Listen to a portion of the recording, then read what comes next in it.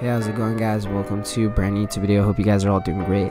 Today, guys, we're going to be talking about Friday the 13th, the game, and the Texas Chainsaw Massacre. Now, this is like my 6th attempt making this video. I've been having issues all night trying to make this video. It's about, what time is it right now? It's literally about 7:16 in the morning.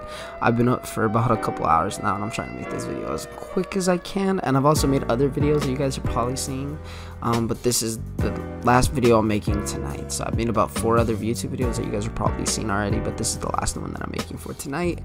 I'm pretty tired, and I just want to make this video and post it for tomorrow, or whenever I post this, whenever you guys are seeing this. But I want to be talking about Friday the 13th, the game, and the Texas Chainsaw Massacre, and some things that need to be implemented into that game.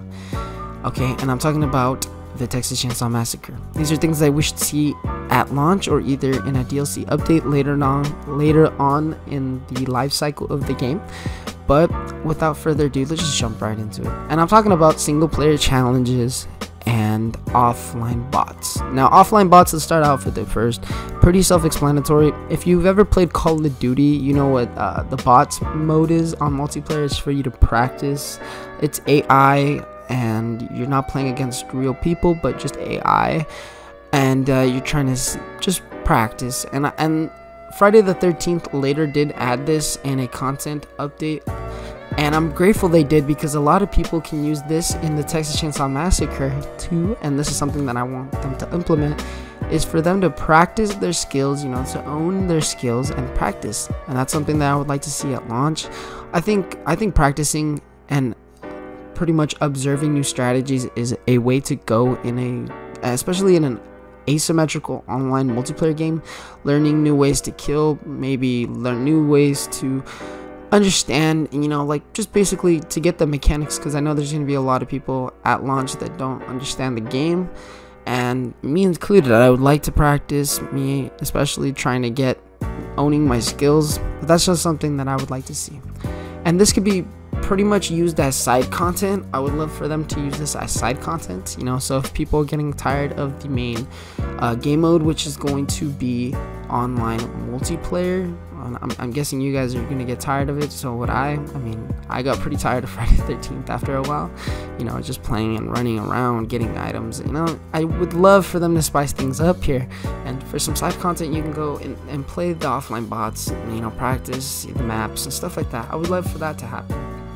And when it comes to single player challenges, pretty much what I'm talking about is, it's like a campaign, and basically you can play as any Jason, but the game mode does entitle you to play as a certain Jason, to play those objectives and own those objectives. You do get rewarded with challenges, or you get rewarded by completing challenges.